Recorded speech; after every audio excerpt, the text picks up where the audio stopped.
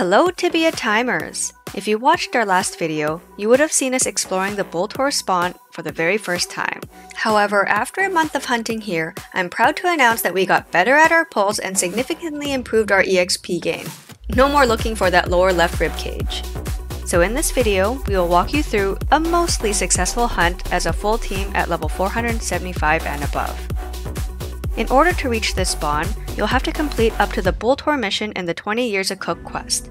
The spawn is located in the Plains of Havoc, underneath the cemetery near the Pits of Inferno entrance. Just simply walk through the trash can and you'll be immediately greeted by Bulltaurs. This cave has 2 huntable floors, however our research indicated that -2 was the favorable floor that yielded more creatures and larger pulls.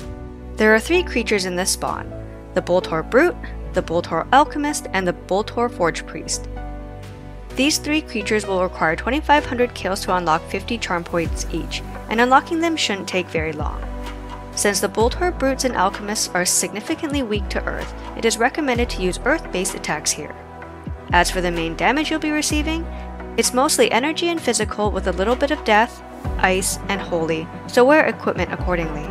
For this reason, as the MS of the group, I wore a gnome helmet, a dream shroud, soul shanks, stoic Ix sandals, soul tainter, shoulder plate, enchanted theurgic amulet, prismatic rings, and the lit torch trinket. However, I realized after the fact that I should have worn the nightmare boots and the Umbral Master spellbook that were just sitting in my backpack instead, since approximately 50% of the damage I took was from energy. Noob mistakes. The imbuements I had consisted of 2 powerful mana leech, 1 powerful life leech, 1 powerful magic level, and 1 powerful crit. As for the paladin, druid, and knight, these are the equipment that each of them wore. I'll leave timestamps for their perspective so you can view their imbuements, supplies, and damage types throughout the hunt.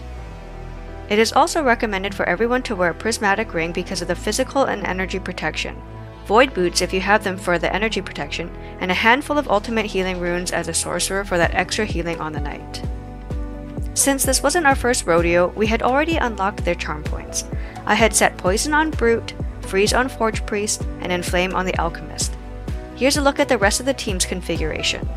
As for our Wheel of Destiny, Bubble Tea and I had Stage 1 Gift of Life, Sushi had Stage 2 Divine Grenade, and Hot Pot had Stage 1 Twin Burst. None of us had any praise active at this time.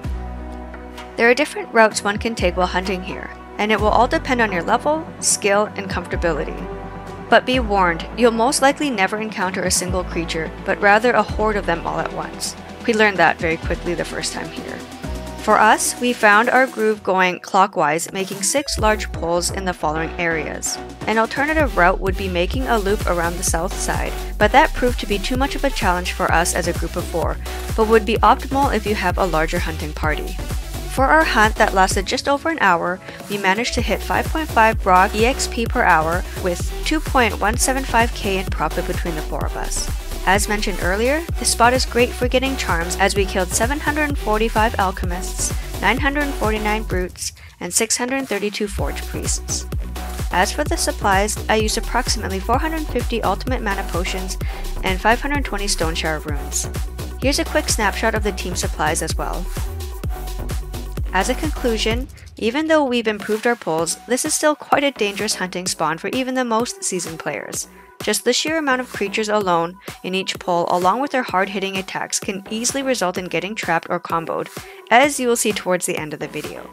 However, the good definitely outweighs the bad, and it's actually a pretty fun spawn once you get used to it.